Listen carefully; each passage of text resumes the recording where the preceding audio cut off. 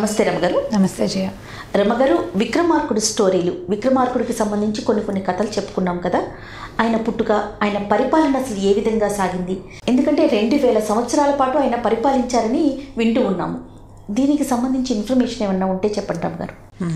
అంటే విక్రమార్కుడు ఉన్నాడా, నిజంగా జరిగిందా అంటే ఉన్నాడు. మనం చెప్పుకునే కథలన్నీ కొంత ఎగ్జాజరేటెడ్గా కూడా ఉంటుండొచ్చు. ఇదివరకే కూడా ఈ మాట చెప్పాం మనం. జనరల్గా అలా చెప్పుకుంటాం, కొంచెం ఎక్కువ చెప్పుకుంటాం కదా. వెళ్ళిపోయిన కాలం గురించి బాగా చెప్పుకుంటుంటాం, మనం ఘనంగా చెప్తాం. ఈ విక్రమార్కుడు పుట్టుక ఏంటంటే, ఆయన ఒక బ్రాహ్మడు, ఒక దేశంలో చంద్రకేతు అనుకుంటా తండ్రి పేరు. ఆయన ఏంటంటే బాగా చదువుకోవాలని ఆసక్తి ఉండేదట అతనికి. అయితే ఇంట్లో పెళ్లి చేస్తామన్నారు. పెళ్లి చేస్తామంటే అతను ఏమనుకున్నాడంటే, పెళ్లి చేస్తే వివాహం విద్యనాశాయ అంటారు. వివాహము చదువును పాడు చేస్తుందని చెప్పుకుంటా, సంస్కృతంలో ఉంది. అయితే ఈ వివాహం విద్యనాశాయ కాబట్టి వివాహం చేసుకుంటే నా చదువు ఆగిపోతుంది, నేను చదువుకోవాల్సిందేనని అతను ఏం చేశాడట, ఇల్లు తన ఊరు వదిలిపెట్టి బయటికి వెళ్ళిపోయాడు. ఇతనికి యాక్చువల్గా ఆయనకి పెద్దగా అమ్మ నాన్న వాళ్ళు ఎవరు లేరు, బంధువులు ఉండేవాళ్ళు. ఈ బంధువులను వదిలిపెట్టి ఇతను బయటికి వెళ్ళిపోయాడు, దేశాటనకి వెళ్ళాడు చదువుకోవడం కోసం. ఈ చదువుకోవడానికి వెళ్తుంటే ఒక మధ్యదారిలో ఒక చిట్టడవిలో చిక్కడిపోయాడు. అతను దొరికిపోయాడు, ఉండిపోయాడు అనమాట, ఇంక అక్కడ వెళ్ళలేకపోయాడు. అయితే అతను వెళ్ళిన చిట్టడవిలోనట ఒక పెద్ద మర్రి చెట్టు ఉండి దాని మీద ఒక బ్రహ్మరాక్షసుడు ఉన్నాడట. ఆ బ్రహ్మరాక్షసుడు ఇతన్ని పట్టుకుని తినేస్తానన్నాడు. అనేసరికల్లా ఈయన బతిమలాడాడు బాగా. నేను చదువుకోవాలనుకున్నాను, నాకు విద్యాభ్యాసం కావాలి నాయన, బాగా చదువుకోవాలని ఉంది, నీ అర్ధాంతరంగా ఇలా చిన్నతనంలోనే చనిపోతే ఎట్లాగా అని అడిగేసరికల్లా బ్రహ్మరాక్షసుడు అన్నాడు, సరే నేను ఒక పని చేస్తాను, నేను నీకు విద్య కదా కావాలి, నేను చెప్తాను, నేను చెప్పింది చెప్పినట్టు నువ్వు రాసేయమన్నాడట. నేను చెప్తుంటాను, నువ్వు రాసేయాలి అని చెప్పాడు. రాసేయాలంటే సరే మరి నాకు ఆహారం అంటే నీకు ఆకలి దప్పులు లేకుండా ఒక మంత్రం చెప్తానని ఒక మంత్రం చెప్పాడు రాక్షసుడు. ఇప్పుడు బ్రహ్మరాక్షసుడు అనగానే వాడికి ఇవన్నీ ఎలా వస్తాయి అని అడుగుతారు మీరు. బ్రహ్మరాక్షసుడు అంటే ఏంటంటే, మన ఈ జానపద కథల ప్రకారం పురాణాల్లో కూడా కొన్ని చోట్ల మనకు కనపడుతుంది, పాపాలు చేసిన బ్రాహ్మణులు అర్ధాంతరంగా మరణిస్తే రాక్షసులు అవుతారని ఒక విధి. ఈ బ్రహ్మరాక్షసుడు అనగానే వాడికి కోరలు పళ్ళు వస్తే క్రూర ప్రవృత్తి ఉంటుంది, కానీ ముందు జన్మ అతనిది బ్రాహ్మణ జన్మ అయి ఉంటుంది. ఈ కొంతమంది ఏంటంటే ఆ బ్రాహ్మణ జన్మలో దుర్మార్గులు చేయకూడని పాపాలు అవి చేసి ఇలాంటి రాక్షస జన్మ వస్తుంది. కానీ ఆ జన్మలో కనుక అతను విద్యావంతుడు, ఏదైనా దానం కొంత మంచి పని చేస్తుంటే కనుక అతనికి ఆ పూర్వజ్ఞానం ఉండే అవకాశం ఉంటుంది. ఇక్కడున్న బ్రహ్మరాక్షసుడు కూడా అలాంటి వాడే, పూర్వజన్మలో ఏదో చేయకూడని పాపం చేసి అతనికి రాక్షస జన్మ వచ్చింది. ఇతను వచ్చిన కుర్రవాడు బ్రాహ్మణుడని, ఇతను చదువు మీద ఆసక్తి ఉందని తెలుసుకుని ఏం చెప్పాడంటే, నేను చెప్తాను, చెప్పింది రాసేయమన్నాడు. ఈ కుర్రాడికి ఆకలి దప్పులు లేకుండా ఉండడానికి ఒక మంత్రం చెప్పాడట. ఆ మంత్రం జపించు, నీకు ఆకలి లేదు దాహం లేదు అని చెప్పాడు. చెప్పి ఏం చేశాడు, చెట్టు మీద కూర్చుని అతను చెప్తుంటే ఒక్కొక్కటి చదువులు రకరకాలంటే శాస్త్రాలు, జ్యోతిషం అని, మీమాంస అని, తర్వాత వ్యాకరణం అని, సాహిత్యం అని, అతను చెప్తున్నట్టుగానే ఆ మర్రి చెట్టు రావి చెట్లు ఉన్నాయి అక్కడ. ఆ చెట్ల ఆకుల మీద రాసేసాడట ఈ చంద్రకేతువు. 6 నెలల పాటు ఆ బ్రహ్మరాక్షసుడు చెప్తున్నది ఇతను రాస్తూనే ఉన్నాడు. 6 నెలల పాటు ఈ రాయటం వల్ల అతనికి ఆ విద్య పట్టుబడింది, చదువంతా. ఇతను ఏం చేశాడంటే, మామూలుగా ఎలా చెప్తాం మనం, ఏదైనా పుస్తకం మనం చదివామనుకోండి మనకు కొద్దిగా తెలుస్తుంది, అదే ఆ చదివిన విషయాన్ని రాస్తే బాగా జ్ఞాపకం ఉంటుంది. అందుకని స్కూళ్ళల్లో కూడా హోంవర్క్స్ అవి ఎందుకు రాయిస్తాము, క్లాస్ వర్క్ హోంవర్క్ రాయించేది ఏంటంటే, రాయటం వల్ల బుద్ధికి ఫోకస్ పెరుగుతుంది, ఆ రాసిన విషయం బుర్రలో బాగా జ్ఞాపకం ఉంటుంది. ఇతను ఆ బ్రహ్మరాక్షసుడు చెప్పిన సంగతి అంతా రాసాడు కదా, సో ఇతనికి మొత్తం చదువంతా కరతలామలకంగా వచ్చేసింది.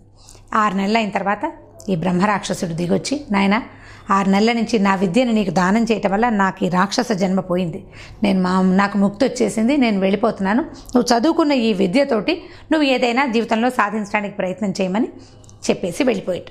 బ్రహ్మరాక్షసుడికి అతనికి ముక్తి, అతని కోసం విమానం వచ్చిందట. మామూలుగా అదే దివ్యుడిగా మారిపోయి అతను ఎగిరి వెళ్ళిపోయాడు. సరే, ఈ అడవిలో నుంచి బయటకు వచ్చినవాడు 6 నెలల దాకా పనిచేసింది ఆ మంత్రం. అతనికి ఆకలి నీరసం, ఈ 6 నెలల నుంచి ఆహారం తీసుకోకపోవడంతో బక్క చిక్కిపోయి శుష్కించిపోయి ఉన్నాడనమాట. అతను నడుచుకుంటూ బయటకు వచ్చాడు. ఏదో ఒక నగరంలోకి ప్రవేశించి ఒక వాకిట్లో పడుకుని నిద్రపోయాడు. నీరసంతో పడిపోయేసరికల్లా ఆ ఇల్లు ఒక వారాంగనది. ఆమె ఏం చేస్తుందంటే దేవాలయంలో డాన్స్ చేస్తుంది, నాట్యం చేసి ఆ రాత్రి తిరిగి వచ్చింది. దేవదాసి అందాం. తిరిగి వచ్చాక ఇక్కడ కనపడిన మనిషిని చూసేసరికల్లా అయ్యో ఎవరో బ్రాహ్మణులే ఉన్నాడు, పాపం ఇట్లా పడిపోయాడని వాళ్ళ వాకిట్లో పడిపోయేసరికల్లా వైద్యుడిని పిలిపించి వైద్యం చేయించి కాస్త కొద్ది రోజులు రెస్ట్ ఇచ్చేసరికల్లా అతను కోలుకున్నాడు. ఈ అమ్మాయికి ఇతనికి నేను వైద్యం చేయించాను కదా అని చెప్పి నన్ను పెళ్లి చేసుకోమని అడిగేసరికల్లా ఇతను అన్నాడు, నేను బ్రాహ్మణుడిని, తర్వాత నువ్వెవరు, నీ కులశీలాలు నాకు తెలీదు, నేనైనా పెళ్లి చేసుకోకూడదు, నేను చదువుకోవాలనుకుని బయటకు వచ్చాను, ఏదో విద్య వచ్చిందనుకో, అయినా కూడా నేను పెళ్లి చేసుకోనంటే ఆ అమ్మాయి ఊరుకోలే. ఇతను 1-2 నెలల నుంచి మా వాకిట్లో ఉన్నాడు, నేను ఆహారం పెట్టాను, నేను వైద్యం చేయించాను, నన్ను పెళ్లి చేసుకోవాలి కదా, మరి ఇతని వల్ల నేను ఇంకెక్కడికి వెళ్ళకుండా అతని కోసం ఇంట్లోనే ఉండిపోయాను అని ఆ అమ్మాయి ఏం చేస్తుంది, న్యాయాధికారి దగ్గరికి తీసుకెళ్ళింది. ఈ 2 నెలలు ఈ అమ్మాయి బాగా పోషించేసరికి కదా అతను చక్కగా బాగున్నాడు, మనిషి తయారయ్యాడు, చక్కటి విద్యను సంపాదించుకున్నాడు కదా. 6 నెలల పాటు చదివి రాసి చేసేసరికల్లా మొహం బ్రైట్గా కనపడుతుంది. అయితే ఆ దేశపు రాజుగారి దగ్గరికి తీసుకెళ్ళారు, న్యాయాధికారి ఆయనే తీసుకెళ్లేసరికల్లా రాజుగారికి ఈ కుర్రాడు బాగా నచ్చి ఆయన ఏం చేశాడంటే బాగా ఆలోచించుకుని తన మంత్రిని అడిగాడు, ఈ పిల్లాడు బాగున్నాడు, వీడికి అమ్మా నాన్న ఎవరు లేరు, ఇప్పుడు నాకేమో ఒక్కతే కూతురు, నా రాజ్యాన్ని ఎవరికైనా ఇవ్వాలి, ఎవరైనా రాజకుమారుడికి తెస్తే ఆ వంశం పేరే కంటిన్యూ అవుతుంది, నా పేరు ఉండదు, కాబట్టి ఈ కుర్రాడిని కనుక ఆ కుర్రాడికి మన రాజకుమార్తెని ఇచ్చి పెళ్లి చేస్తే బాగుంటుందని అడిగాడు. అప్పుడు ఆయన ఏం చెప్పాడంటే, ఈ అబ్బాయి బ్రాహ్మణ్ అని చెప్తున్నాడు కదండి, మొదట బ్రాహ్మణ యువతితోటి పెళ్లి చేయాలి, తర్వాత ఇంకా మిగిలిన కులాలు కూడా చేయొచ్చు, చాతుర్వర్ణ్యం 4 వర్ణాల నుంచి కూడా వివాహం చేసుకోవచ్చు. అప్పట్లో ఆ సిద్ధాంతం ఇది ఎప్పటి సంగతో కదా మనం చెప్తున్నాము, 4 వర్ణాల స్త్రీలని పెళ్లి చేసుకోవచ్చు బ్రాహ్మణుడు, కానీ మొదటి భార్య అతనికి బ్రాహ్మణ స్త్రీయే కాదంటే అతనికి వంశ కులానికి చెందిందే కావాలన్నది నియమం. అప్పుడు మంత్రి ఏమన్నాడు, మా అమ్మాయిని ఇచ్చి పెళ్లి చేస్తానండి, అప్పుడు మీ అమ్మాయిని ఎదురుగాను. అప్పుడు ఎవరైతే ఈ అమ్మాయి ఉంది కదా, ఇతనికి ఆశ్రయం ఇచ్చిన దేవదాసి అమ్మాయి, ఆ అమ్మాయిని కూడా ఇతను వివాహం చేసుకోవచ్చు అని చెప్పాడు. అయితే ఈ సందట్లో ఏమైందంటే అక్కడ ఒక శ్రేష్ఠున్నాడు ఆ నగరంలో, ఆయన ఏం చేశాడంటే, ఈ పిల్లాడు బాగున్నాడు, రాజుగారి అమ్మాయిని మంత్రిగారి అమ్మాయిని ఇచ్చి ఈ పిల్లని కూడా చేసుకుంటుంటే రాజుగారి అమ్మాయికి భర్త అయ్యాడంటే రాజు అయిపోతాడు. రాజుకి పిల్లని ఇవ్వడం కంటే మనకేం కావాలండి, 4వ వర్ణం అమ్మాయి కావాలి కదండి, మీకు వైశ్యుల అమ్మాయిని నేను వైశ్య శ్రేష్ఠ అంటే వాళ్ళు వ్యాపారస్తులు, మా అమ్మాయిని కూడా ఇస్తానని 4 అమ్మాయిలని ఇచ్చి వివాహం చేసి ఆ రాజ్యానికి అతన్ని రాజును చేశారు. ఈ 4 అమ్మాయిలకి 4 కొడుకులు పుట్టారట. ఈ పుట్టిన వాళ్ళలో రాజుగారి అమ్మాయికి పుట్టినవాడు విక్రమార్కుడు, మంత్రిగారి అమ్మాయికి పుట్టినవాడు వరరుచి, ఆయన రైటర్, శ్రేష్ఠి కూతురికి పుట్టినవాడేమో భట్టి, ఈ వారాంగనకి పుట్టినవాడు భర్తృహరి. ఈ లైన్లో కొంచెం అటు ఇటు కూడా కొన్ని కథల్లో చెప్తుంటారు. బ్రాహ్మణ స్త్రీకి పుట్టినవాడే భర్తృహరి అని ఒక కథ చెప్తారు. అయితే ఈ బ్రాహ్మణ స్త్రీకి పుట్టినవాడు భర్తృహరి అయితే ఈయన మొదటి భార్య కొడుకు కదా, అంటే బ్రాహ్మణ స్త్రీయే కదా మొదటి భార్య, భర్తృహరికి రాజ్యం ఇచ్చారని ఒక కథ. అది కాకుండా వారాంగనకు పుట్టినవాడే భర్తృహరి, వారాంగన వల్లే ఈ 4 వివాహాలు ఆయనకి సిద్ధించినాయి కాబట్టి ఆమెనే ప్రథమ భార్యగా అతను ఉద్దేశపడి ఆమె కుమారుడికే రాజ్యం ఇచ్చాడని ఒక కథ చెప్తాడు. ఈ బ్రాహ్మణులు అయి ఉండాలని నా విశ్వాసం. ఎందుకంటే భర్తృహరి చాలా మనకు సుభాషితాలు రాశారు, విద్యావంతుడు అవ్వటం వల్ల రాయగలిగి ఉంటాడని నేను అనుకుంటాను. అవునో కాదో తెలియదు, ఈ 2 కథలు వింటూ ఉంటాం. అక్కడి నుంచి ఏమైంది, భర్తృహరికి రాజ్యం ఇచ్చారు. భర్తృహరికి రాజ్యం ఇస్తే భర్తృహరి భార్యా ప్రేమికుడట. ఓహో, ఈ రాజుగారు ఉండేవాడు, ఈ మిగిలిన 3 అబ్బాయిలు రాజును సేవించేవాళ్ళు, ఒకళ్ళు సైన్యాధిపతిగా, ఒకళ్ళు మంత్రిగా, ఇంకొకటిగా ఇలా జరిగేది. అయితే ఈ భర్తృహరి ఏం చేశాడంటే ఒక రాజ్యం చేస్తుండేవాడు. ఒక ముని ఆ రాజ్యానికి వస్తూ మామూలుగా రాజుగారిని చూడడానికి వచ్చేవాళ్ళు పండో ఫలమో తృణమో పణమో తెచ్చిస్తారు. ఆ ఋషి ఏం చేశాడంటే వర్షాకాలం ఒక మామిడి పండుని పట్టుకొచ్చి ఇచ్చాడు. భర్తృహరి ఏమనుకున్నాడంటే అకాలంలో పళ్ళు కాస్తాయి, ఇప్పుడంటే మనకి ఎప్పుడు పడితే అప్పుడు మామిడికాయలు కనపడుతున్నాయి, పాతకాలంలో ఏ సీజన్లో పడ్డా ఆ సీజన్లో, సీజన్ తప్పితే మల్లెపూలు కనపడేవి కాదు, కోయిల కూతలు వినపడేవి కాదు, మామిడికాయలు వచ్చే అవకాశము లేదు. ఆ ఇచ్చిన మామిడి పండుని ఈయన తను తినకుండా భార్యకి ఇచ్చాడట. ఆ భార్యకి కొంచెం ఇతరత్ర స్నేహాలు ఉన్నాయి, ఆవిడ తన స్నేహితుడికి ఆ పండునిచ్చి, వాడు రాణిగారి తోటి స్నేహం చేస్తాడు కానీ వాడి జీవితానికి సరిపడా స్నేహం వాడికి కూడా ఉంది. వాడు ఏం చేస్తాడంటే ఒక కూరలమ్మే అమ్మాయి అతని స్నేహం, ఆ అమ్మాయికి ఆ పండిచ్చాడు. ఆ అమ్మాయి బుట్టలో పెట్టుకుని, అంటే కూరలు అమ్మే వాళ్ళు బుట్టలో తల నెత్తి మీద పెట్టుకుని అమ్ముతారు కదా, ఆ బుట్టలో మామిడి పండును పెట్టుకుని వెళ్తుంటే ఈ రాజుగారు ఈ భర్తృహరి సౌధం పైభాగంలో కూర్చున్నాడు. కూర్చుని కిందకి ఉరికే యథాలాపంగా చూస్తుంటే ఆయనకి మామిడి పండు బుట్టలో కనపడేసరికల్లా అకాలమైన పండు కదా, మనకి ఋషీశ్వరుడు ఇచ్చినట్టుగానే ఈ అమ్మాయికి కూడా ఈ పండు ఎవరో ఇచ్చారు, ఆ ఇచ్చిన మహానుభావుడు ఎవరో కనుక్కుందామని ఆ అమ్మాయిని పిలిపించాడు.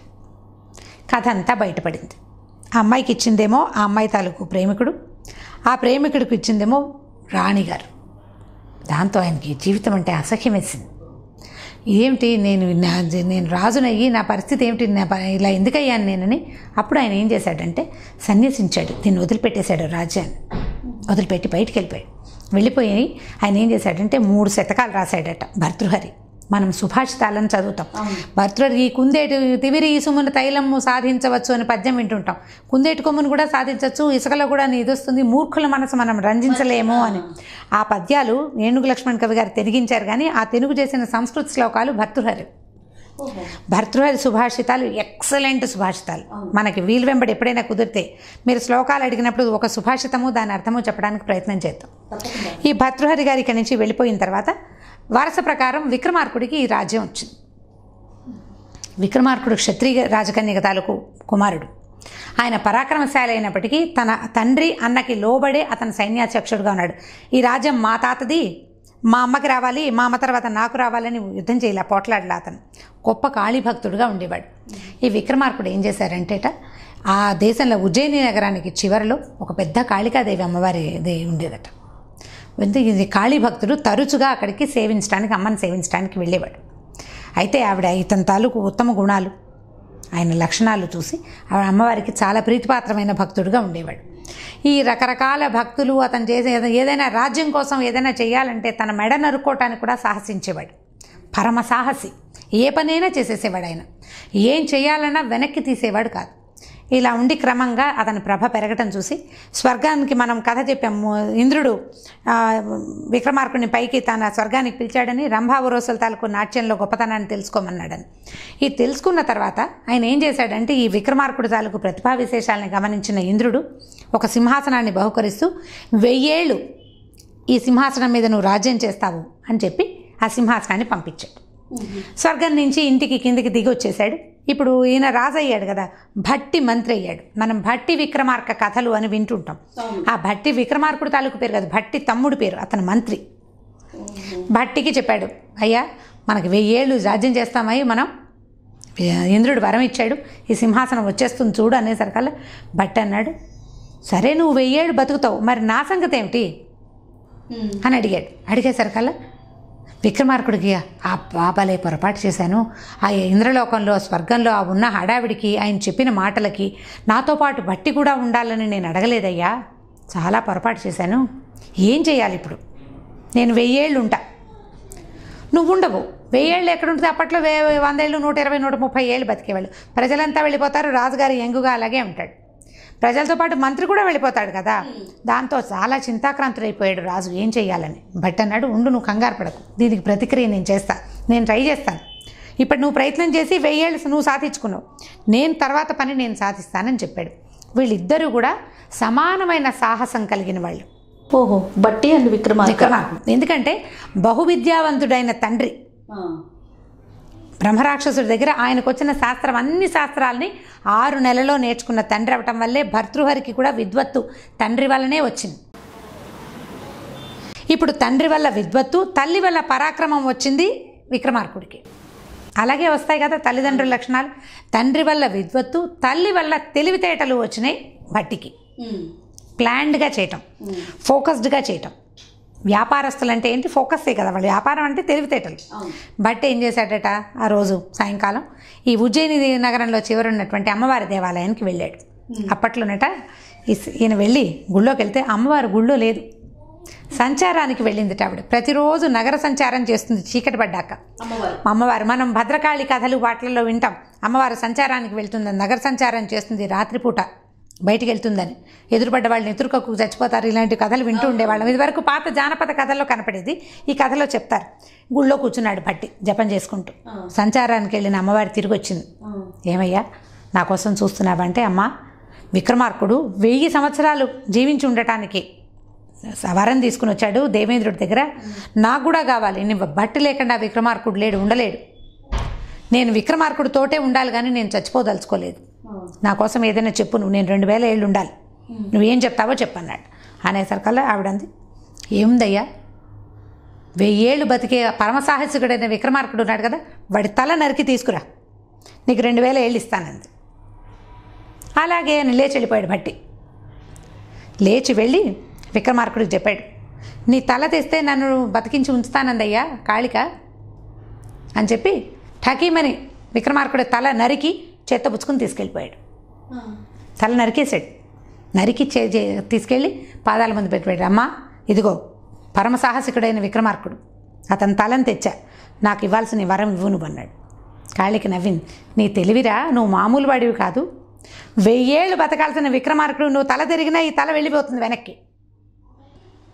సాహసం చూపించావు, నీ సాహసానికి నేను ఇచ్చే వరం ఏంటంటే 2000 సంవత్సరాలు నువ్వు బతికే ఉంటావు అని వరం ఇచ్చింది. భట్టి సంతోషంగా వెళ్ళిపోయాడు. ఈ తల ఎగిరి విక్రమార్కుడికి వెళ్ళిపోయింది. ఎందుకంటే అతను 1000 సంవత్సరాలు జీవించి ఉండడానికి అతనికి ఇంద్రుడి దగ్గర నుంచి వరం ఉంది, ముందుగానే వరం ఉంది కాబట్టి. తల జరిగినా తల వెళ్ళిపోతుంది, అతని తల అతనితో పాటు వెళ్ళిపోతుంది అతని దగ్గరికి. అమ్మవారికి ప్రదానం చేయటం కోసమే తల అక్కడ ఉందంతే. వెళ్ళేసరికల్లా విక్రమార్కుడు జీవించే ఉన్నాడు. ఇద్దరు కావలించుకున్నారు ఒకళ్ళనొకళ్ళు, భలే చేసావు, చాలా బాగా చేసావని. అప్పుడు భట్టి అన్నాడు, 2000 ఏళ్ళు బతుకుతాను నేను అన్నాడు. విక్రమార్కుడు, ఒరి నాయన భలేవాడివి, నేను 1000 ఏళ్ళే ఉంటాను, నువ్వు 2000 ఏళ్ళు ఉంటే ఎలాగరా అంటే, ఇందులో ఇంకో కిటుకుంది, ఇంద్రుడికి తెలీదు, అమ్మవారికి అర్థం కాలేదు. ఆవిడ నవ్వింది అప్పుడే. ఆవిడకి తెలుసు వీడి తెలివి, నీ తెలివి సామాన్యమైంది కాదని చెప్పింది. 1000 ఏళ్ళు రాజ్యం చేయమన్నాడు ఇంద్రుడు, నువ్వు 1000 ఏళ్ళు రాజ్యం చెయ్యాలి. దానికి ఏం చెయ్యాలి? 6 నెలలు సంవత్సరంలో రాజ్యం సింహాసనం మీద ఉండి రాజ్యం చెయ్యి. తర్వాత 6 నెలలు దేశాటన చేద్దాం నువ్వు నేను కలిసి. నేను 2000 ఏళ్ళు బతికుంటాను, నువ్వు 1000 ఏళ్ళు రాజ్యం చేస్తావు, మిగిలిన 1000 ఏళ్ళు నువ్వు రాజ్యం చేయవు, నాతో పాటు దేశాటన చేస్తావు. బాగుంది కదా, తెలివి, మహా తెలివి. విక్రమార్కుడు సాహస అయితే భట్టి తెలివైనవాడు. చాలా బాగుంది రమ్మగారు.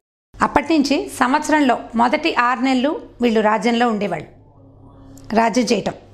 అక్కడి నుంచి 6 నెలలు అవ్వగానే మిగిలిన 6 నెలలు దేశాటన చేసేవారట. భారతదేశం చాలా పెద్దది కదా, రకరకాల దేశాలు, ఒకసారి చూసింది ఇంకోసారి చూడకుండా మళ్ళీ కొత్త ప్లేస్కి వెళ్ళిపోతుండేవారు. దానివల్ల ప్రజల్ని గురించి తెలుసుకోవడానికి అవగాహన వచ్చేది, ప్రజా సమస్యలు తెలుసుకునేవాళ్ళు. మరుసటి 6 నెలల్లో ఈ ప్రాబ్లమ్స్ అన్నిటినీ క్లియర్ చేస్తుండేవాళ్ళు. చాలా రకాల వింతలు, విడ్డూరాలు, విశేషాలు తెలుసుకునేవాళ్ళు. సాహసికుడైన వాడు ఎక్కడికి వెళ్ళినా జయిస్తాడు. వాళ్ళకి సాహసం ఏదంటే ఏదైనా ప్రాబ్లం ఉంటే ఆ ప్రాబ్లమ్ని సాల్వ్ చేసేవాళ్ళు అక్కడదక్కడ. ఒకవేళ తర్వాత పరిపాలనా మార్గంలో సాల్వ్ చేయాల్సిన సమస్యల్ని తర్వాత 6 నెలల పరిపాలనలో దాన్ని సాల్వ్ చేసేవాళ్ళు. ఆ రకంగా విక్రమార్కుడు మరియు భట్టి కలిసి 2000 సంవత్సరాలు భారతదేశాన్ని పరిపాలించారని మనకి జానపద కథలు, చరిత్రలో 2000 ఉందో లేదో జానపద కథల్లో మాత్రం ఇదే చెప్పుకుంటారు. విక్రమార్కుడి కథ చాలా ఇంట్రెస్టింగ్గా ఉంటుంది. దీంతోపాటు విక్రమార్కుడు, భేతాళుడు కథల్ని కూడా మనం మెల్లిగా చెప్పుకోవచ్చు. సో ఇంత సాహసికుడైన రాజు ఏదైనా చేస్తాడు, ఎలాగైనా చేయగలడు. ఏదో ఇప్పుడు కనపడుతూనే ఉంది సాహసాలు. అదే ధైర్య సాహసే లక్ష్మి అన్నారా, ఈ ధైర్య సాహసే లక్ష్మి అన్నది విక్రమార్కుడే అన్నాడని కూడా చెప్తారు. ఈ మాటని భర్తృహరి సుభాషితంలో కనపడుతుంది. నీకు ఏ ప్రయోజనము లేకుండా పనిచేయరు ఎవరు, ఎంత తెలివి తక్కువ వాడైనా ప్రయోజనంతో పనిచేస్తాడు.